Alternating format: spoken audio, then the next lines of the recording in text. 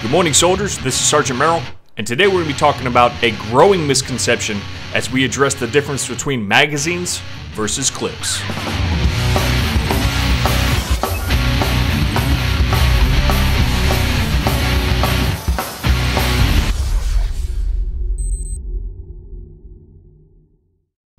So if you follow anybody else like me, a firearm enthusiast or an expert or someone who just really likes to talk about guns, you've probably seen a video like this in the past.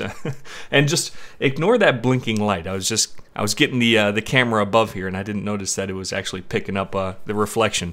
But you've probably seen something like this before where we address the difference between a magazine and a clip. And if you haven't, good, because this is a growing misconception and the media just keeps getting it wrong for some reason. They're just so hard set on not understanding the difference. And once you understand the difference, it really doesn't make a whole lot of sense to address a magazine as a clip. It just completely changes the context of what you're talking about. Like this. I took this picture a little while ago and it's just, look at the little text that they have there. Should large capacity clips be banned? Sure, if you really want to, but it wouldn't make any sense. And we're going to talk about why. So I'm just going to go from left to right here and just explain each one. The one on the left, this is a rifle magazine. It's made by Magpul. It's called the PMag, 30 rounder. Even if you had an extended version of this, pay attention, Treyarch, it's not going to be called an extended clip. It would be called an extended magazine. Now, what makes it a magazine is that it will automatically feed the ammunition into the device. So that is to say, when the bolt drags that first round into the chamber, another round pops right back up on the magazine and is presented for the next round. And this is done with the spring. So a magazine is anything that automatically presents rounds into the chamber of a weapon. This particular magazine would be referred to as a staggered box magazine. Now this is 5.56 NATO rounds, and when you put them in there, it staggers the ammo from left to right, all the way down to a spring-loaded plate at the bottom, which keeps pressure and keeps ammo all the way toward the top. It's pretty simple, right? That's a magazine. So some people at this point, they'll say, okay, so rifles use magazines, so it must be the pistols that use clips. And the answer is no. This is still referred to as a magazine. It automatically loads the ammunition into the device via the spring-loaded, plate at the bottom. Keeps ammo toward the top so that if I were to take ammo out of it, it automatically pops new ammo up. That is a magazine. It is not a clip. It doesn't matter what this is for. As long as the device fires ammunition and this automatically loads the ammunition into the bolt, it is a magazine.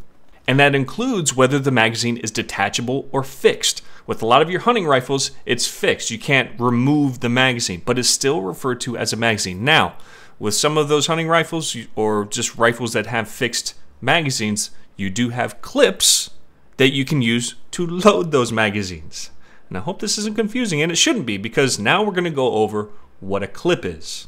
This one here to the right, this is a clip. There is no spring. There is no way that it automatically feeds ammunition into a device. It just holds the ammo. That's it. That's all a clip does. It's a way to store ammo, or with some clips, a way to load a magazine, whether fixed or not, a little bit faster. But in most cases, the way most people use them, it's just storage. I mean, usually they'll come in boxes like this. Look at that, 10-round clips. And they kind of look like those things that you put ribbons on if you're in the military and know what I'm talking about. I mean, they're really simple things. There's nothing fancy about a clip. It just holds ammo. So going back to that picture that I showed you in the beginning, should large capacity clips be banned? Well, this seems like a silly conversation then, doesn't it? Why would you ban a way to store ammo? Instead of what he probably meant is banning high capacity magazines, which seems to be all the craze right now. But that's not what this video is about. It's just dispelling the difference between the two, because this creates ignorance from the beginning in this conversation. If you don't even know the difference, how can we as gun advocates take your argument seriously, because you don't even take the time to understand what you're talking about? But not only that, it's the fact that these media organizations have so much more reach than people like me. I mean, this video may get 3,000 to 5,000 views, whereas a couple 100,000 people probably saw that broadcast. So ignorance spreads ignorance. I'm doing what I can to dispel this misconception, and maybe now that you know, you can do the same. But that's all I have for this video. Hope you guys enjoyed it. Leave me a rating if you did. This is Sergeant Merrill, out here.